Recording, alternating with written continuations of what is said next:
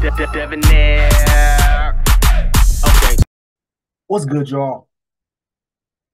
Shout out to Notification Gang for hitting the like button. And if you didn't start yet, y'all, the ones in it, I appreciate you anyway. So, depending on when I drop this video, man, I was doing another video. I was downloading, I should say, another video of an African woman. And while that video, because it was a pretty long video, I was waiting for that video to download. I was scrolling down, and then this video was like the immediate follow-up. And then the title caught my eye, African Style, How to Get Married and Divorced in a Year. I was like, wait, what? Like, what the hell is it? That's African Style? I gotta hear this. So let's get into it, y'all. We gotta hear this. Make sure y'all drink water, man. Y'all out here smelling like. That's what y'all out here smelling like. Let's get into it, man. Annoyance, as I'm trying to tell you guys the story of this marriage that is definitely done. So anyway, y'all. She just locked the door. How to get married and divorced in a year, African style. Let me give you that. If you don't know African custom or African tradition, African women are not raised to ever believe in divorce. When you get married, you die. You die there. You understand? You die there. And if you don't, you're seen as a worthless woman. You're seen as a half-assed woman. Your husband can beat you, and your husband can beat you senseless if you leave your weak bitch. That's African culture. I got married to my husband. And mind you, I didn't even want to get married to an African man.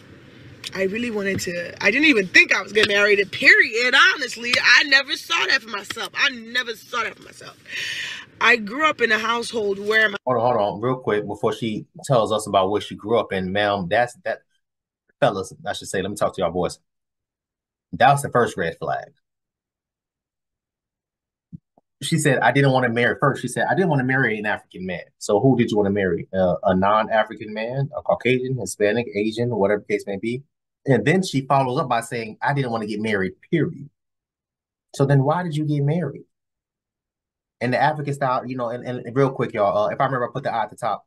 But I've told y'all the story about me. I've dated multiple African chicks. I've dated the who used to be my baby. I ain't even gonna hold y'all. She was my baby. The chick from Cameroon, told y'all about the other chick I dated that was from Egypt, told y'all the other chick that was from Nigeria. Again, another one that was my baby.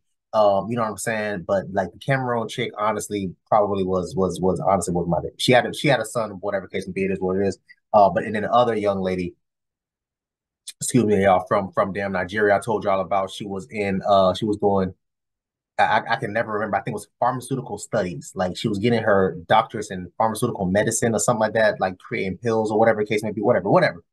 So I've dated multiple African women that's from Africa, like had to come here as an international student, not know, oh, okay, never been in Africa, but I'm claiming to be African type of stuff. No, an actual African woman. And a lot of their core values, a lot of their the way that they date, it's serious. They date with intent to get married. And a lot of them tell them straight up, like like the most recent African girl that I was with, a Nigerian girl, she was trying to get me. We went on like maybe 2 days, and she was trying to push me to meet her damn daddy. I'm like, yo, hold on, slow down. Like, yeah, everything's going great right now. That was my little baby. I ain't gonna hold you. Yeah, everything's going great right now, but we need to dial this back. Let's figure some things out. Let's do this. Let's do that. Blah blah blah blah. Be that as it may, everything, you know, the chips fell the way they fell, and it is what it is. Whatever. But anyway, fellas, those are red flags, because if a woman tells you, assuming she said this, if a woman tells you, hey, listen, I don't see myself marrying an African man, and you're African, you need to leave. If a woman tells you, I don't see myself getting married, period, and you have the intent of dating to get married, you need to leave. That was the first red flag. What the hell is she talking about? So let's get into it. She said she's about to talk about how she grew up and all the other dumbass nonsense. So let's hear it. My father was super abusive. He married my mom when she was 14. Cheated on her, abused her kids, and she never left because, oh, they have a bunch of kids. She just wanted so badly to be in a 2-parent household, because that's another African thing. Like, you have to be in a 2-parent household. It just shows that you're just so normal. Not knowing that a lot of African kids who come from 2-parent household are fucked up. I mean, so fucked up. Hence my husband and myself. Now, I'm not telling you guys this thing because I'm saying that, like, I don't have issues, or I have my issues, but at least me, I've been to therapy. I don't fight my demons and tie them and put them in the back. I don't put them in the backyard. You understand? My husband, he didn't even know he had demons till he met me. In African culture, if your husband abuses you, you stay. Look at Davido and Chioma. African women are raised to believe that abuse is how you know you're married. If your husband isn't abusing you or treating you like shit, are you married? But as long as he buys you Gucci, Fendi, Prada, you're married. It's okay, you can stay. Okay.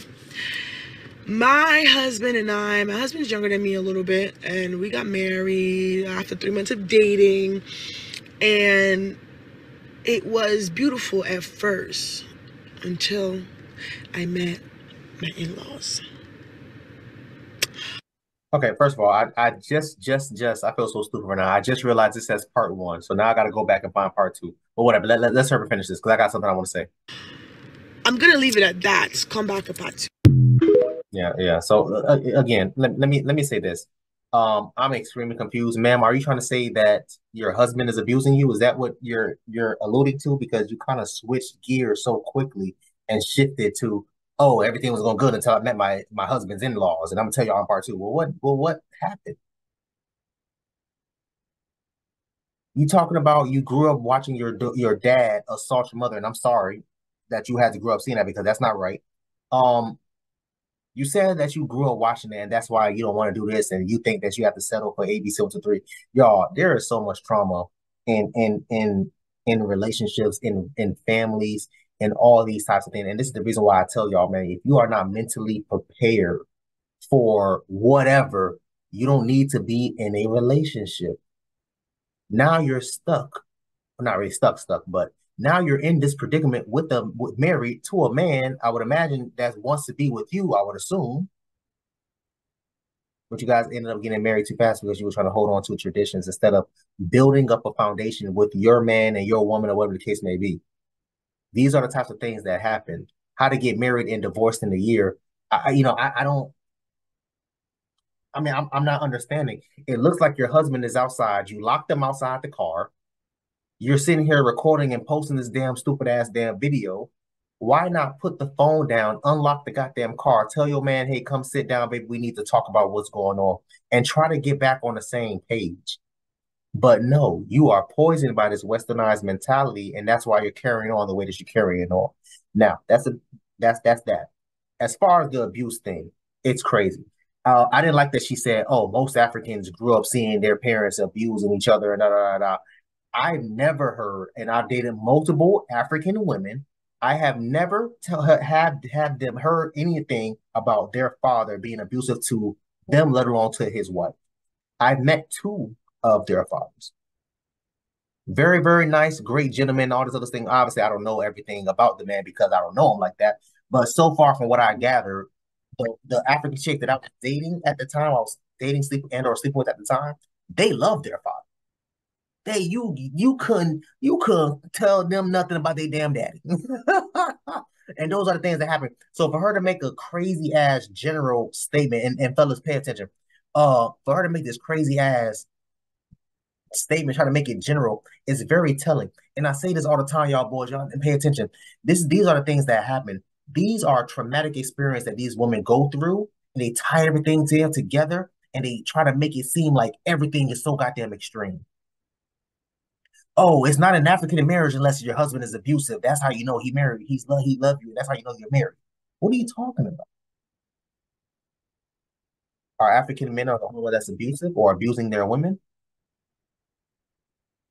I'm going to completely acknowledge the fact that what she was talking about as far as abuse. Again, ma'am, assuming that everything you're saying is 100% true and accurate, then ma'am, I'm going to sit up here and I'm going to tell you, assuming none anybody else said this, ma'am, I'm sorry that happened. You should not have, first of all, went through that. Your mother should not have went through that. The fact that you had to see that as a child, very, very sorry. You should not have seen that.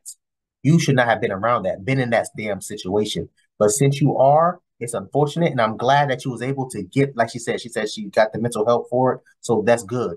Great. I would suggest you go back and get further, more help, because it seems like that trauma is now starting to come back and it's starting to goddamn fester. That's what I'm gathering so far from it.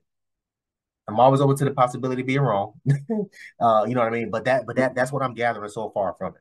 For her to make this crazy ass general statement about African and this, that, or third, blah, blah, blah, I've never heard from coworkers. I have coworkers that's African, women that's African, and they tell me like they have a great relationship with their father. They have a great relationship with their husband. So maybe it was just you. The man that you selected was not the man you were supposed to select. Making this video instead of sitting you and your husband down and trying to find common ground. And if you can't find common ground, then it is what it is, ma'am. Take that L and keep it moving. But don't do this damn stupid ass damn video. Come on now. Embarrassing your husband. Again, what does anything that she was saying have to do with the damn topic at hand? I'll have to go back and see if I can find part two. I ain't gonna make no promises, but you know what I mean. But I will try my best to go back and find part two for you guys, so you can go ahead and get that. Depending on how good or bad this video does. If this video does do good, then I'll go back and find part two. Yeah. So let's do that. But yeah, I want y'all to comment down below. Let me know what you thought about this video, man. Thanks for watching, and until next time, please, man, be safe for her, cuz.